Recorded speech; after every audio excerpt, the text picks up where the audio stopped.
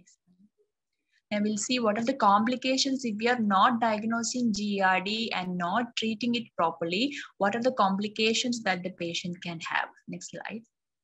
So it can be an ulcer, hemorrhage, perforation, peptic strictures, and Barrett's esophagus. Next slide. So peptic strictures in a patient with an untreated reflux esophagitis, or especially in older men who are smokers or use chronic NSAID intake, in these patients, peptic strictures can develop. Unlike malignant strictures, these strictures, the patient with the peptic strictures will have a good appetite and they will just alter their diet. They will change from solid to liquid, but they will have a good appetite and they will not lose much weight.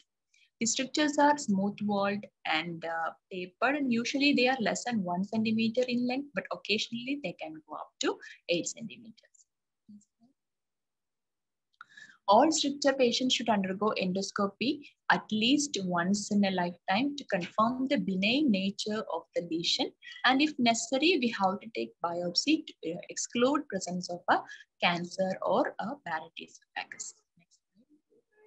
So these are the endoscopic picture which showing a peptic stricture where you can see the lower end of the esophagus is narrowed and around it there is severe esophagitis. The first one is a barium esophagogram which also showing a peptic stricture and also a hiatus hernia down. Next slide. So the treatment of the strictures are mainly if the diameter is less than 13 mm, patient will have dysphagia. So we have to dilate the strictures. Simple short strictures can be dilated with the buginage, and after buginage, patient should be maintained on a proton pump inhibitors or H2 receptor antagonists to prevent development of a recurrent stricture. Next slide. Barrett esophagus is serious histological consequence of GERD, but there is a squamous epithelium of the distal esophagus is replaced by a columnar epithelium resembling intestine, which contain goblet cells. Barrett esophagus is predominantly a disease of middle-aged white males and 2 to 3 times more common in men than in women.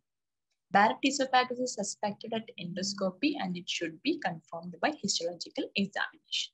Next slide. The junction of the glossy white esophageal squamous mucosa and a reddish pink gastric columnar mucosa is normally found at the lower end of the tubular esophagus, whereas in Barrett esophagus, the distal esophagus is aligned with the columnar epithelium extending upward for a varying distance.